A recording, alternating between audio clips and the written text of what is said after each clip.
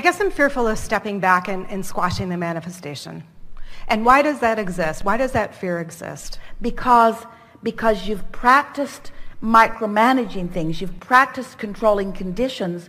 You don't yet trust the universe to yield to you what's best for you.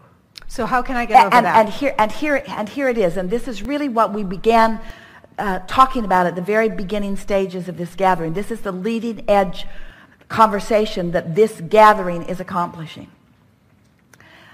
It's the difference between, as a deliberate creator, believing that I have to figure out all of the components and make them happen, and understanding that I've already figured out the components because I've been sifting through the contrast, and they have already happened because Source has already answered everything that I've been asking for incrementally, and that everything that I am, everything that I want has evolved into this, and now my work is to allow it to be realized by me, not to make it happen. It's the difference between going after it and just recognizing it when it comes. That's really big. Could you feel that in the context of the specifics of your question? Yes. Yes. So I want to just let it be. But I'm a little nervous about that, and I don't know why. Well, second-guessing yourself is a human trait, and it's always a way that you shoot yourself in the foot. In other words, can you answer these questions affirmatively? Everything is always working out for me. Yes. The Source within me knows who I am and what I want. Mm-hmm. I sustain a pretty steady level of alignment. It's logical that things are working out for me. Yes. I don't need to question why things are happening because they are working out for me. Okay. I do not have to peruse the entire world in order to identify the best thing for me. The universe can yield it to me easily. This is the thing that people who are hanging around with Esther a little bit these days are noticing. She doesn't spend a lot of time studying anything or gathering statistics about anything because she expects the universe to give her what she exactly wants when she wants it. In other words, the research era of her life is over. Because she has accepted that she's been sifting and asking and that it's been answered, and now her work is just to get in that receiving mode and to revel in what she's receiving. No more need to justify, more need to explain, just receiving, you see.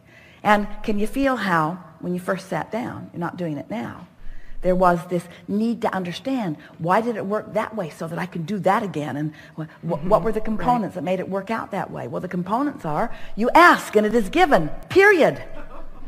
You ask and it is given, period.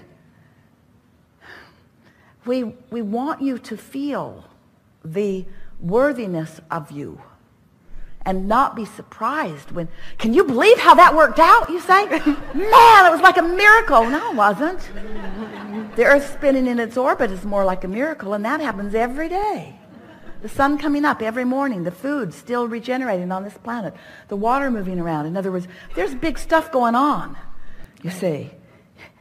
It's time for you all to stop pinching yourself off from the well-being that is lined up for you. See, just accept it. Why are these good things happening to you? Your 2-year-old can give you the right answer because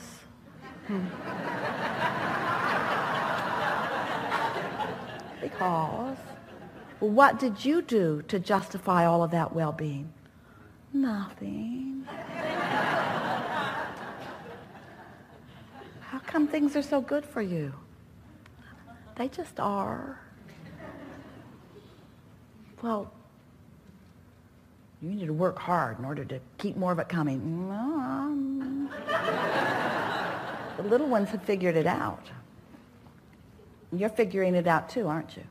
Don't you feel more ready to let more of what you want in? And don't you feel more expectant of it? Don't you feel sort of refreshed? Doesn't it feel like you've pushed the reset button? Do you know that your point of attraction has shifted?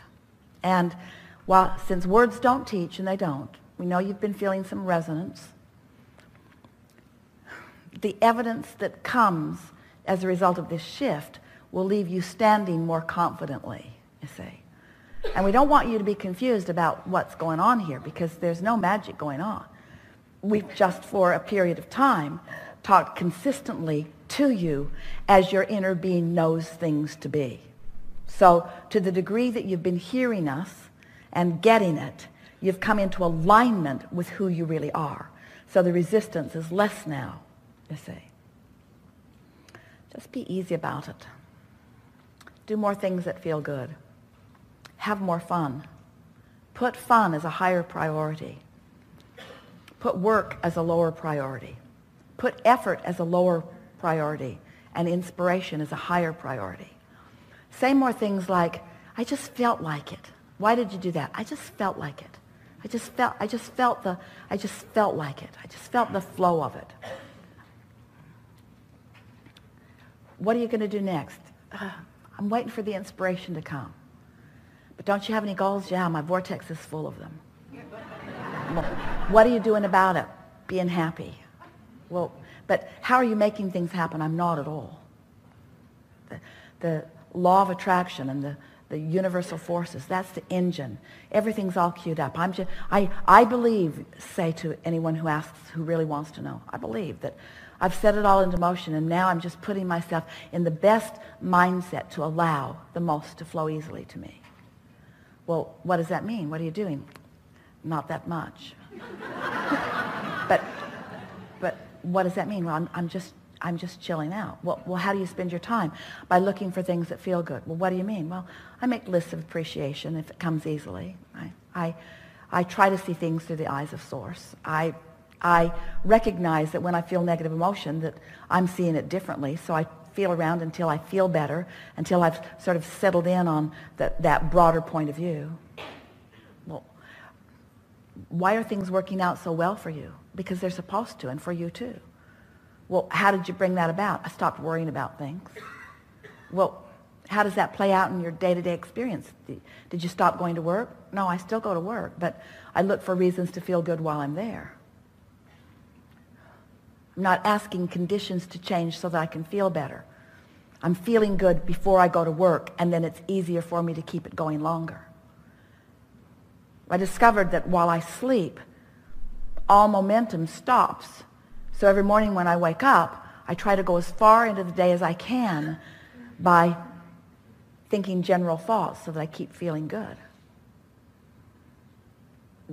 Do you not have any problems anymore? Oh no, there are problems. They just don't bother me like they used to.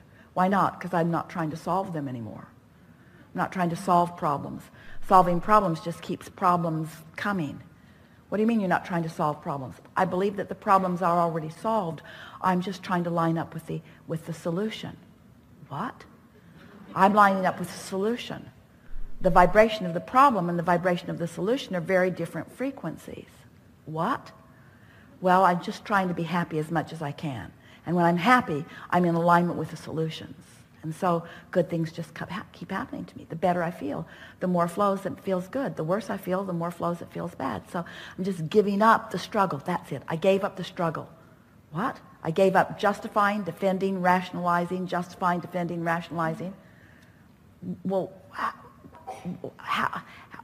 what? I'm just living happily ever after. Just expecting things to go well for me. Just looking for positive aspects. I'm just making long lists of positive aspects. I'm looking for things to appreciate. I'm feeling the inspiration of appreciation coming. I'm starting out with really general thoughts. I focus upon emotions rather than conditions. What? Well, it's a long story, and it took me a while to get there, but now I'm here. It's just getting better and better and better.